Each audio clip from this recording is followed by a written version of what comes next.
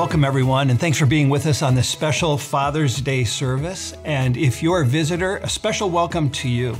And we'd love to hear from you, and if you'd like to learn more about Westwood and receive information, you can type the word CONNECT and follow the number that's on the screen. We'd be glad to follow up with you.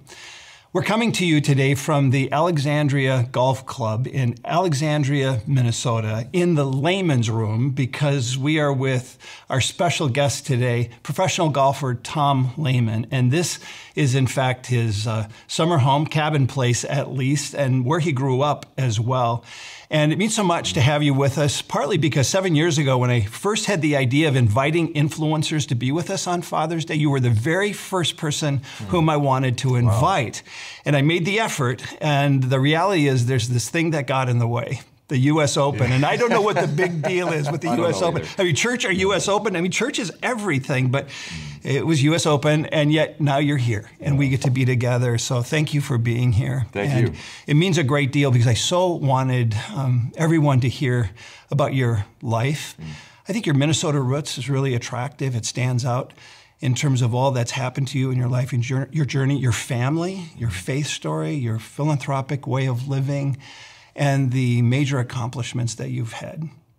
Far too many to account for, but at one point, if you're not aware, Tom was the ranked #1 in the PGA for a season. What a terrific experience that was, no doubt for you. But then also, I think he had over 35 professional wins, including the big one, the British Open in 1996.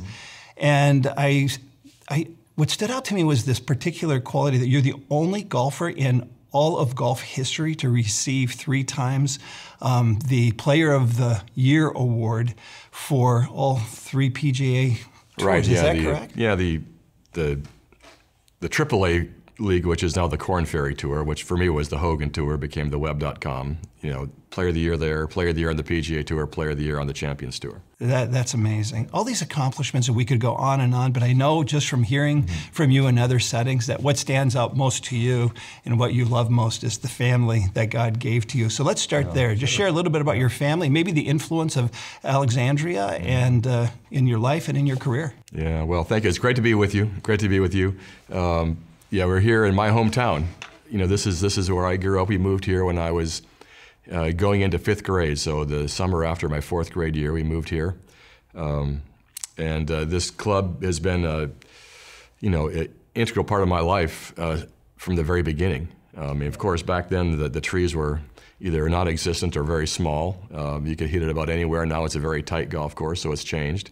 You know, but even today, I mean, everywhere that I go, I see these little things where I tell my kids, hey, when we were 15, here's what we did here. And when I was 17, we were throwing tomatoes at cars and I hit a police car. And you know, all the stories and all the things that happened throughout the course of my early years, you know, which happened here, you know, on every corner, you know, is something that reminds me. And so my kids get a big kick out of that. And my youngest son, who is now going to be a senior, he's able to kind of live the life that I lived in the summertime and do what I did in the summertime and understand why I love it here so much. Yeah. And so you're married to Melissa? Yeah, I'm married. I have a great, amazing wife, Melissa. I met her at the Bing Crosby tournament when I was 23 or 4 years old. Blind date. We have 4 kids, Rachel, who's 30, and Holly, who's 27, Thomas, who's 24, and then Sean, who's 17. Outstanding. Well, it's Father's Day, so obviously we have a call from the scriptures to honor your father and mother. And when you think of your dad and his influence in your life, even your career going to the University of Minnesota and then into the PGA, but so much more than that, what stands out to you concerning your dad's influence? Oh, well, you know, people talk about mentors and, you know, who do you look up to? Well, you know, my dad was my hero. We lost him 11 years ago. But he is the one who really inspired me and molded me as a kid and as a young man in so many different ways. I mean, number one, he was a true believer in the Lord. He went to church every single day. Love that. You know, so he took his faith very seriously, and his faith is what influenced, you know, a lot of the way he lived his life. And so the way he lived his life and the choices he made, he then passed down to all of us. I have 2 other brothers, so whether it be respecting other people, respecting adults, the way you talk to adults, the way you approach school and give it your very best. I think maybe that was one of the big lessons, is that whatever you do, you have to do your very best. You have to give it everything you have. I don't care if it's writing a paper for English, shoveling the snow off the driveway. I mean, I don't know how many times it wasn't done quite right. We had to do it over again. You know, so the hard work, being dedicated, being committed, all of the things that are so important as you go through any part of life. You know, my dad was the main influencer with that, you know, so. That principle is a biblical principle. What he was teaching you from Colossians, whatever you do in word or deed, do it all for the glory of the Lord, that he is your boss. And ultimately, who thinks about giving half-best or mediocre effort to the Lord? So he brought in that biblical value that clearly has had impact in your life as a whole. Do you have one favorite memory of your dad? Oh, a favorite memory. I don't know that there's one favorite memory specifically, but he never missed anything. I mean, I don't care if it was a practice or a tournament or a football game or a basketball game. I mean, at some point during a practice day, he would show up just to watch for 15 minutes. Amazing. Never missed a game, ever. You know, so it was always, he was always there and never missed. And, you know, he was quite an athlete himself, and I guess one memory I do have is he was very fast. And so my senior year in high school, all the guys in our backfield at our house, because we ran the option, so we'd always go out in the street and we'd run through the option, just getting the timing down. And he would always tell us how, you know, I could beat you guys running backwards. And so we finally said, okay, we'll take you up on that. And so we got our fastest guy, our tailback, and they had a race in the street. My dad ran backwards, and he ran straight ahead, and my dad beat him. No kidding. So it's like he proved his point. Yeah, no doubt. When you think about your own life in terms of golf and faith, because there is a juxtaposition for you in your own personal journey, I think when people watch you play, you make it look so easy.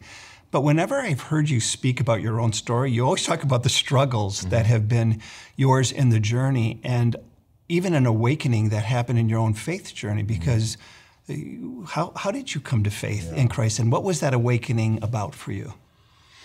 Well, yeah, when I was 15, so a sophomore in high school, right here at Jefferson High School, the football coach was the FCA huddle leader here in Alexandria. And most of the really, you know, quote-unquote cool guys, the guys that I looked up to, would go to this FCA meeting every Tuesday. And so I didn't really have any clue what it was. You know, all I knew was that the guys who mattered the most to me went, and the coach was the leader. So I went, you know, so. And it really wasn't even in the meeting. I couldn't even tell you what the coach said during the meeting.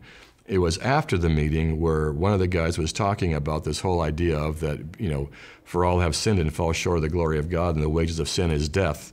You know, so I realized at that moment that, like, you know, I am somehow or another cut off from the God of the universe because of sin in my life.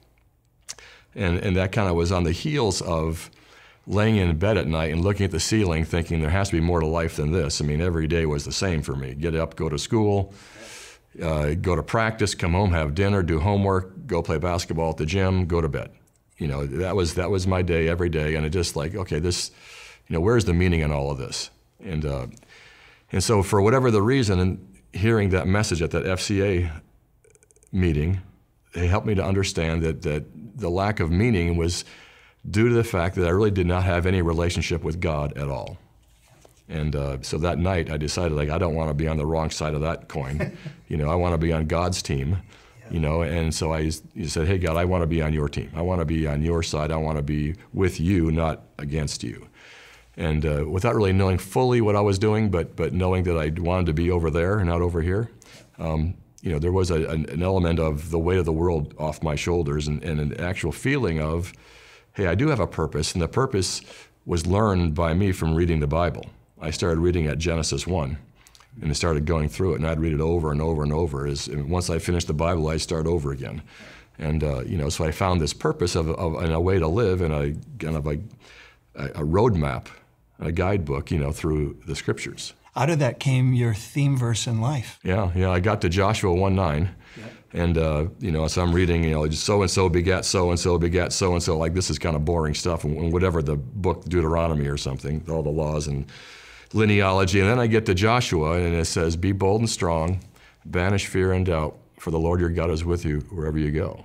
And I immediately grabbed that verse, like that's what I want in my life. I want the ability to be bold, to be strong, to live without fear and doubt, because God is with me. And I have felt that, I had felt that, and I still feel that today.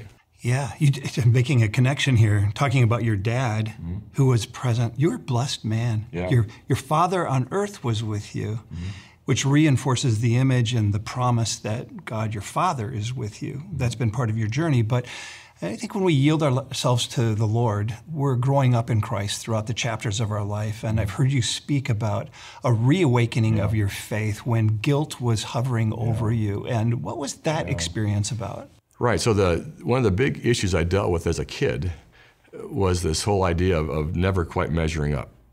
Okay, you're supposed to be perfect. You're supposed to be perfect as I'm perfect. I mean, I'd read that in the Bible, be perfect as I am perfect. How do you be perfect as I'm perfect? I can't be perfect, and therefore I feel guilty. Yeah. And so, a lot of times success, people have asked me a lot of times, many times, what's easier, to be on the bottom or on the top? And I've said, look, it's way easier to follow the Lord when you're on the bottom, when there's nowhere lower to go. Yeah. But you want to test somebody's true character and their true commitment to the Lord. Give them a lot of success and see how that's dealt with. And I really believe with all my heart that success for everybody, whether you're a believer or not, is a difficult thing to deal with. So much comes with that, and most of what comes with that is the sense of entitlement, saying, I've earned this, I've done this. It becomes I, versus the Lord has given this to me. That's the danger zone.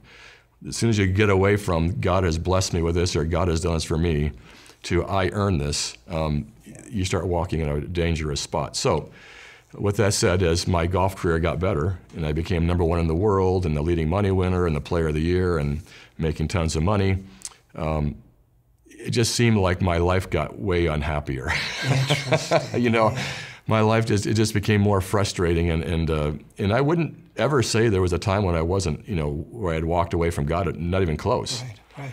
But just the nature of the game, the nature of the lifestyle, the nature of the fact that everywhere you go, you're being given the red carpet. I mean, they'd roll out the red carpet, everywhere I turned. And so in the course of being in prayer one day, it was like this absolute voice says to me, it wasn't audible, but it was just, God speaking to my spirit saying, look, I came down to this earth to die for you on the cross, all right, to forgive you of your sins, to take away the guilt that you have, all right? So why is it that if I can forgive you, you can't forgive yourself? If I can forgive you, Tom Lehman, you should be able to forgive yourself too. And I think that was the message, is let go of this sense of having to be perfect, because I think what happens is the more you realize you're not perfect and you don't know how to deal with that, the less perfect you become, because of the guilt and the bad feelings they just build up. You just embraced the fullness of your identity in Christ in a new way, and you got set free in that. Henry Nouwen, and we refer to this at Westwood a lot, just speaks so clearly around identity. I am not what I have. I am not what I do. I am not what people say about me.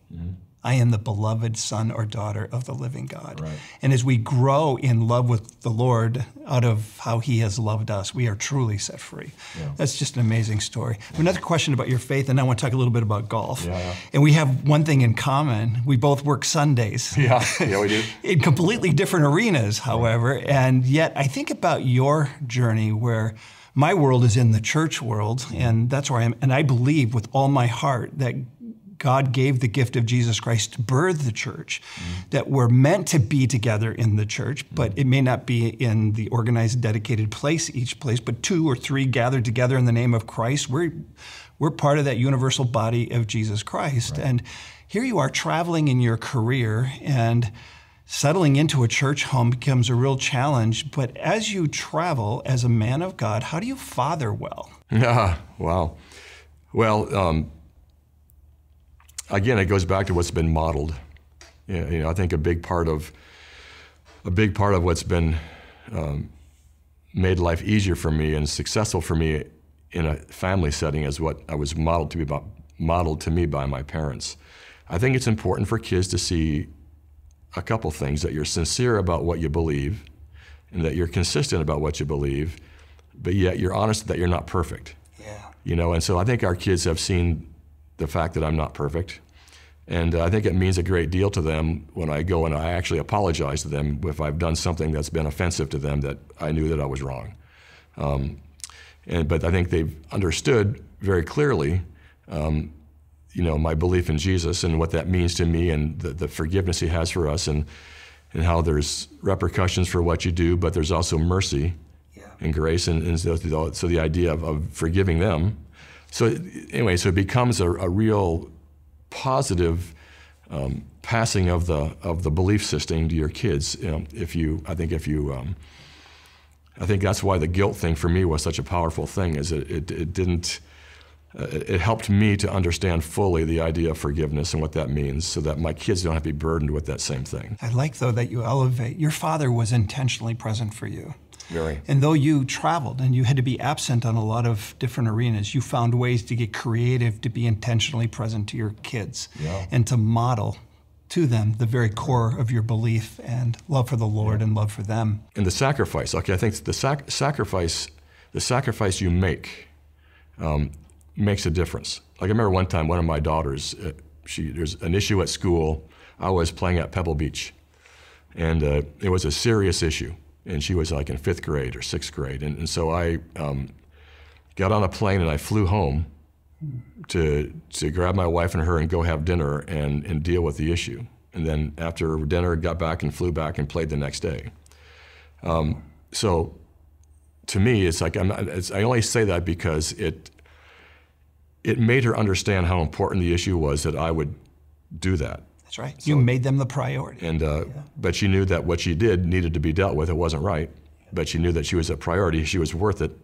And and so I think those ways that you make that sacrifice for your kids, what are you willing to do so that they get the point? Yeah. So we don't always succeed, but when you do it right, it makes a difference. Yeah. So good, so good. Let's talk about golf a little bit. What is for you the greatest thrill that you've had in your career journey? I think the most thrilling day ever was the 1999 Ryder Cup at Brookline, when the U.S. team came back from 4 points down to beat the Europeans. The fans are what make the Ryder Cup what it is, and the way the fans in Boston were, their enthusiasm, their patriotism, their nationalistic pride, whatever you want to call it. It really kind of created an environment, where this big comeback was just so electric. Something I'll never forget. When you were with us at Westwood for the men's breakfast, you really gave an extraordinary talk that way. I entitled it, I took notes of that, Life Lessons from Tom Lehman. There's so many good ones, and obviously we can't go through all of them, but one of them that stood out to me is do the right thing. Do the right thing. You told the story about a cat. Yeah. Tell that story. Yeah. Well, it was a real momentous thing that happened. It was a very significant thing to me. I was on what is now the Corn Ferry Tour, with the Ben Hogan Tour back then, and I was an alternate member of the tour, and I'd only gotten in one tournament up to that point, and it was already July, so I wasn't playing regularly on that tour, but yet it was the AAA system for the PGA Tour, so it was a significant tour, and I got into this tournament in Wichita, didn't have a caddy, went into the pro shop, asked if there's any caddies around. No caddies, but I'll find you one. And the pro found me a guy who was a wrestler. He just graduated from high school. And so this kid caddied for me that week, and he didn't know anything about golf, zero. When I say didn't know anything, I mean, I'm being really honest. Knew nothing about the game. So he caddied for me that week at that tournament, and I won. Okay, I won the tournament. And, and it had a lot of significant repercussions. I mean, I was fully exempt the rest of the year on that tour. I'd be fully exempt the whole following year on that tour. So in this tour, which was like the AAA of the PGA Tour, which gave access to the PGA Tour if you played well through that tour, I was now a part of it full time. So it had a huge amount of kind of intermediate term meaning. Then on top of that, there was an immediate thing because I won $20,000 and we were broke. We had zero money. So the $20,000 check was a big deal, and it occurred to me that I need to pay my caddy. And typically when you win, you give your caddy a 10% commission on top of what you pay him for the week. You know, so you pay him for his daily work, and then you give him a 10% bonus for winning, and so that's $2,000.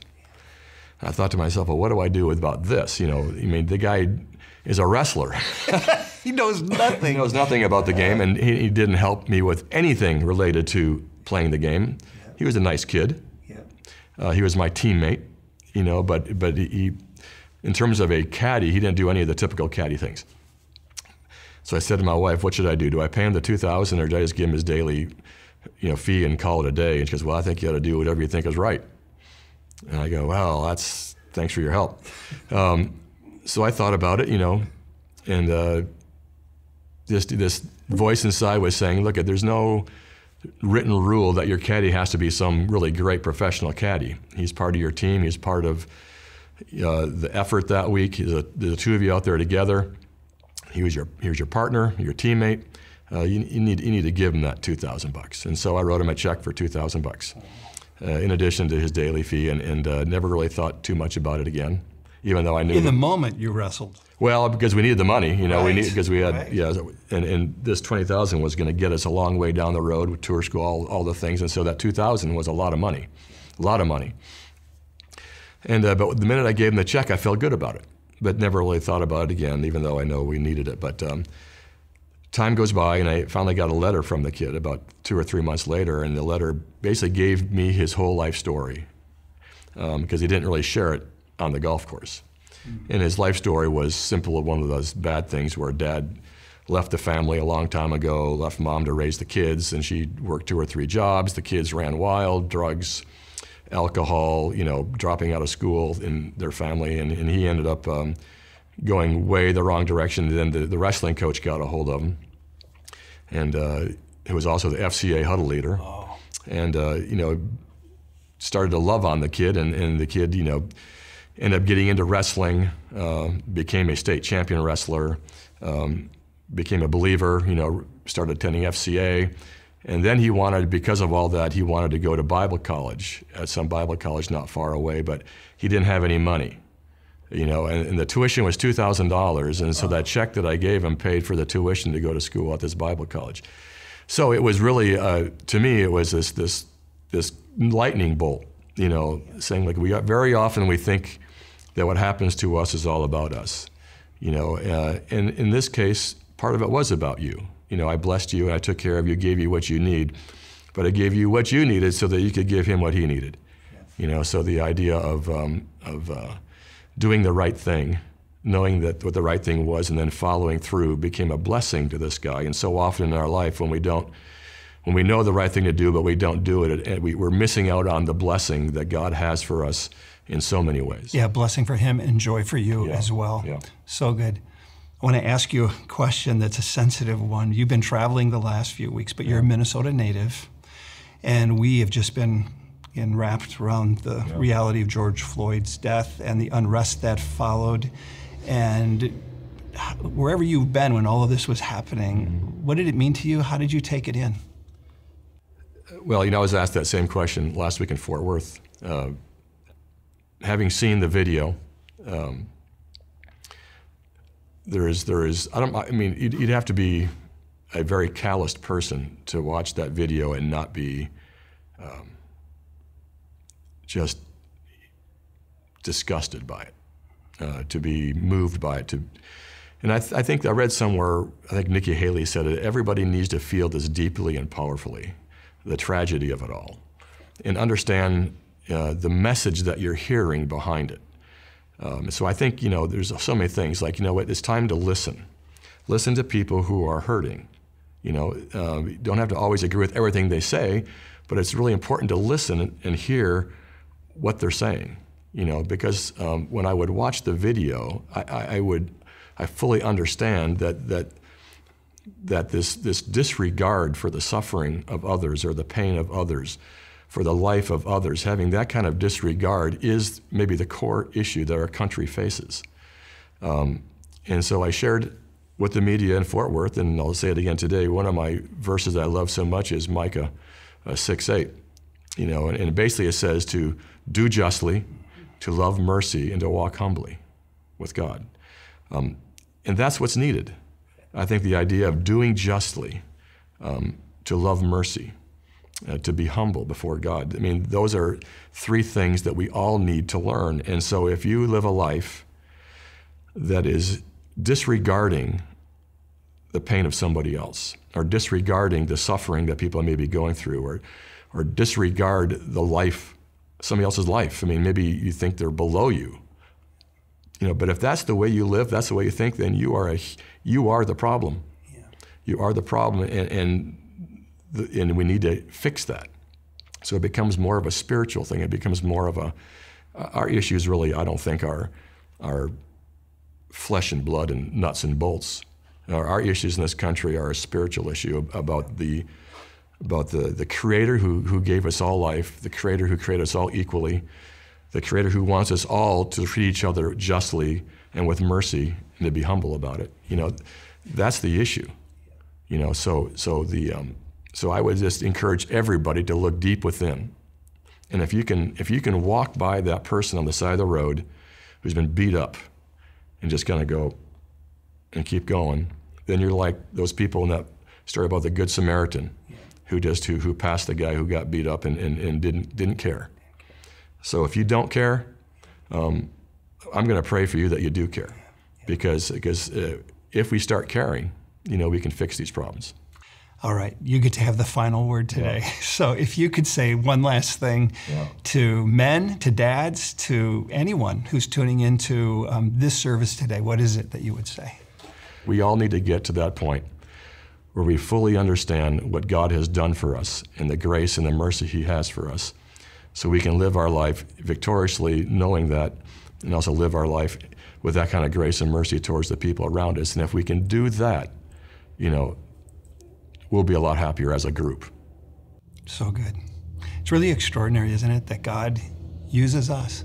He's used you with the platform, but He uses all of us. We're His influencers, and I want to thank you for being our guest, carving out time at a season that is high demand for you, but because your life counts for one greater than what this world offers, you made that time. You've blessed us with your presence. Really grateful for that. And I want to wish you a happy Father's Day. I wish our whole church family happy Father's Day. Make it a day of honor and a day of goodness. And I'd like to invite you to close in prayer with me. So, Father God, we've come and we've been in your presence first and foremost, and we're mindful of what you instructed us to honor our fathers and our mothers. And we're grateful for that injunction, that imperative, because it makes such a difference in the fabric of our lives and our society. So I pray, Father, that this day we would honor the dads of our lives well. And Father, that we would remember the influence that they've had in our journey. So go before us to the end, that we would do that in our own given family units. But also, Lord, I'm mindful that you take and you use us. I'm thankful for this gentleman, Tom Lehman, and I pray that you would take his words and that you would honor him as he seeks to honor you, and that you would prosper his family and his journey and all the days that are still ahead, as you would for all the dads that are tuning in and families that are with us. But at the starting of this whole journey, we know that the best starting place is with you. So we remember you and we honor you as we remember your word that reminds us your mercies are new every day. Great is your faithfulness. So may we be faithful to you as you have been faithful to us, in the power and the strength that's been given to us in Jesus' name. Amen.